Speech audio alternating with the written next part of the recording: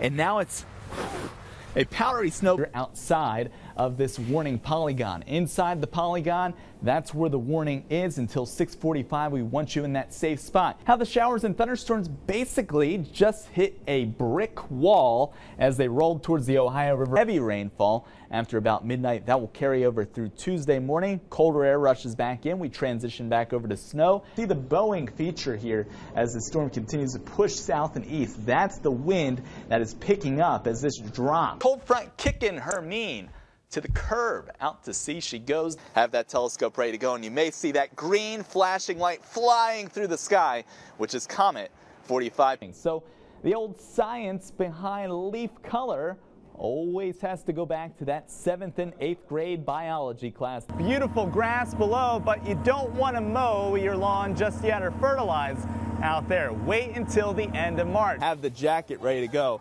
as those temperatures are coming down. Spencer Atkins will send it back into you with that football forecast and what we can expect, maybe a couple fadeaway touchdowns in the end zone. Yeah, tomorrow it's a far different story, but tonight we got to get over the hump of the severe weather that is moving into the area right now. Back towards our west, we're working into heat as well as humidity, and we have two fronts to work with along with an area of low pressure that provides lift in the atmosphere. You combine that with a little bit of wind above us at 5,000 feet, and that really steers the car here for severe weather. So as we time everything out for you once again, showers and thunderstorms start to push towards Chillicothe as well as Piketon right now along US 23 as well as Highway 52. Huntington, 9 o'clock tonight, most likely give or take an hour here with the storms. Huntington, Louisa, all the way out through Fort Gay, down through portions of Inez and Prestonsburg, over towards Pikeville, showers and thunderstorms. Charleston, Winfield, Hurricane, Tays Valley, 10 o'clock tonight along the 64 stretch, gusty winds as well as hail and heavy rainfall and vivid lightning concerns, and that continues right on through the 11 o'clock hour as the showers and storms move on in.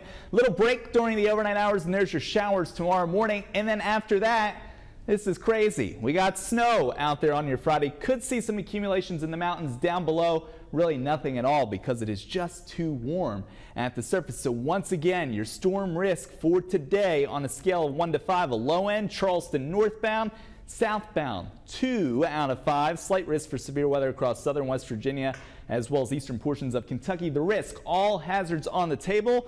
Biggest concerns would be the wind as well as the hail and the concern for flash flooding. 1 to 2 inches of rain on wet soil, no good. So watch out in those low spots. Isolated tornado cannot be ruled out, especially across southern Ohio, eastern portions of Kentucky. You can see that risk highlighted here, around 5% out through the Vanceburg, Tollsboro area up through Chillicothe and Piketon. Snow forecast, nothing at all down below. Up high, 2 to 4 inches in snowshoes. So this is just a really crazy weather pattern in your 7-day forecast. Shakes out like this, 55 on your Thursday, 43 on Friday, and then right back to 80 with sunshine on Monday. Remember, you could download that Storm Tracker 13 mobile app. It is free, available on the Apple and Google Play Store, and you can track the storms like we're doing here in the studio tonight. Jennifer and Patrick, back to you. There's that warm front to the south straddling the area. The rain showers coming down and along that front, but remaining from Charleston southbound. Notice to the north, not much in the way of coverage up here for your Tuesday. Front comes a little farther to the north as the area of low pressure passes on by, but at that point we're not looking at too much in the way of moisture, just a couple scattered showers during the afternoon. The wind direction changes. The front sags further to the south with the showers, a little bit of sunshine, couple showers come back late, and then we get slugged with the moisture again on Thursday. We're expecting generally about 1 to 3 inches of rain over the next 3 days ahead, and the heaviest of that rain is going to be off to the south. Notice farther to the north, it's not much at all. So your storm impact scale, we'll give it about 2 today, the Tuesday split. Rain especially south, but if you're north of US 33, once again, you're likely to see some sunshine. You're likely to see some dry time out there. A little bit more sunshine as we go towards your Wednesday. 73 degrees, still a scattered shower out there, and then we get slugged again with the rain on Thursday. It tries to pull out on Friday. The chances are still there, 64, and then we get towards Mother's Day for good old mom. We get rid of most of the showers.